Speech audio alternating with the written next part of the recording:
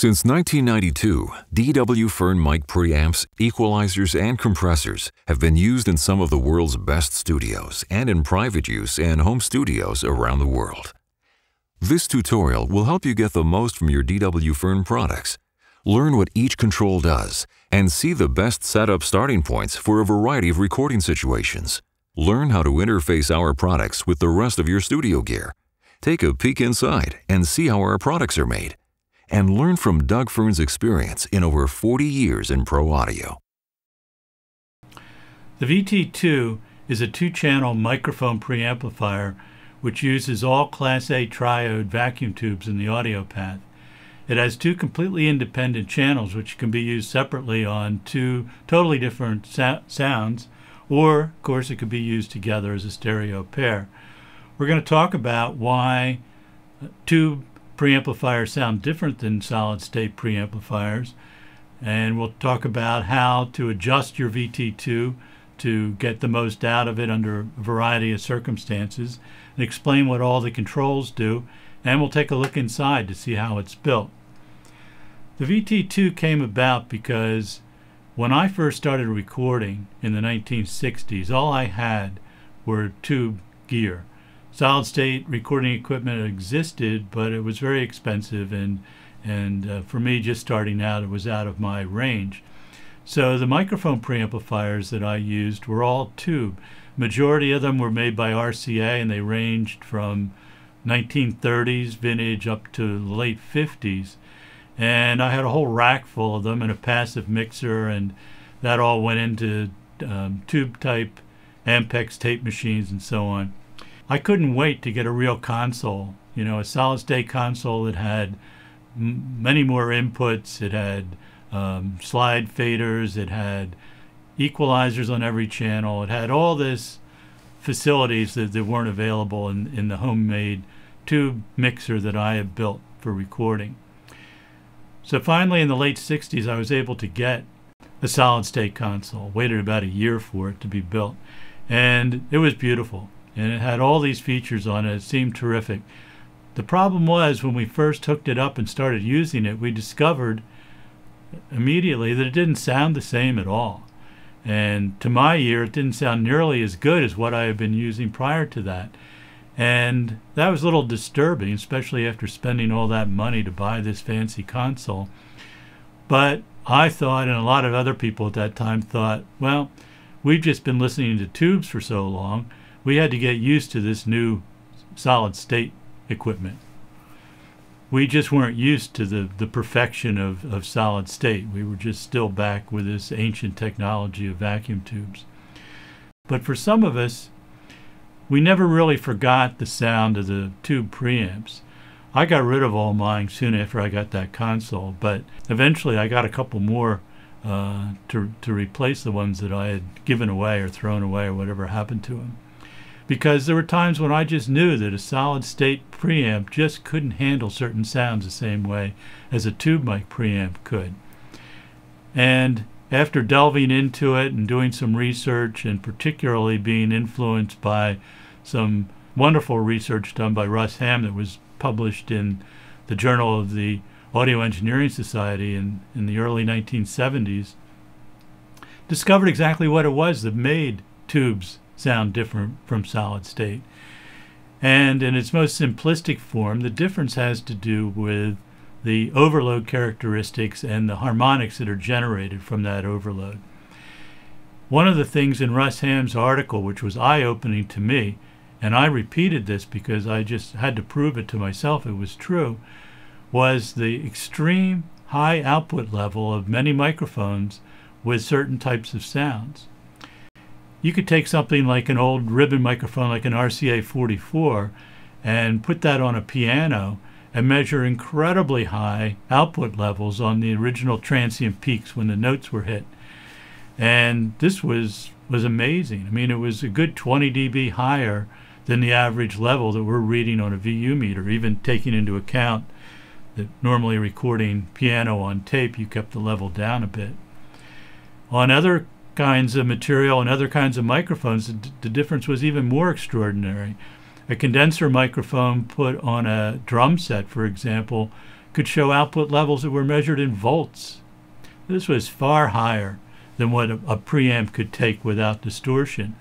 However, it didn't sound that bad because the duration of the transient peak was very short, measured in milliseconds. So you didn't perceive it as distortion. What you perceived it as was a smearing of that initial transient attack. It just didn't have the sharpness and clarity that the original sound had. And this is caused by the fact that those very high peaks will go into distortion, whether it's in a solid-state mic preamp or in a tube mic preamp. In the case of a solid-state amplifier, most cases, when it goes into distortion, it just gets to a certain point where it can no longer reproduce the waveform, and it becomes clipped. Becomes essentially a square wave. And a square wave is not a pleasant sound to listen to. It's very raucous and ugly sounding. And that extreme transient peak wasn't perceived as distortion, but just as something not quite right with the attack of the instrument. You could theoretically bring the level down low enough by moving the mic back, using pads in the mic line, pads on the mic preamp, whatever, to get the range down to where the preamp wasn't clipping. But at that point, you were way down on level and way down into the noise. Now, in vacuum tube microphone preamplifiers, they suffer from the same problem. The peak levels are just way too high. But the difference is, with tube circuitry, particularly with triodes, when they go into distortion, they don't generate that clipped waveform, that square wave that you get with solid state. What happens is the distortion products tend to be mostly even order harmonics. What that means is that if the initial sound, say of a piano hitting an A440, the predominant harmonic that would be imposed on that during that transient peak would be 1 octave higher at 880. It would be just as if you hit that next higher A key very, very softly along with the original key. And when you do that, it adds fullness and body to the sound. It's musical. In fact, most musical instruments rely on the fact that our hearing prefers even order harmonics. Instruments that sound rich and full are loaded with all those overtones, and they're dominated by those even order harmonics. The odd harmonics tend to sound discordant to us. To our ear, they don't sound right. If you take the third harmonic of that 440, it doesn't really fall on any musical note. It doesn't fall on any note that fits into the key of the music. So it doesn't blend in. It just sounds bad. Taken to an extreme, it's very ugly and unlistenable, but even at low levels, it adds this degree of unpleasant sound to the original note that our hearing finds unpleasant. So that's one of the main reasons why tube microphone preamplifiers tend to sound better than their solid-state equivalents. That doesn't mean that solid-state mic preamps can't sound good. If they're designed properly and used properly, they can sound really, really nice. But with a tube preamp, you have some of that distortion going on all the time. In a well-designed circuit, it's under very good control, so you don't hear it very obviously. But when you compare it to a solid-state device, what you're hearing now is that even order harmonic distortion, which is absent in the solid-state design.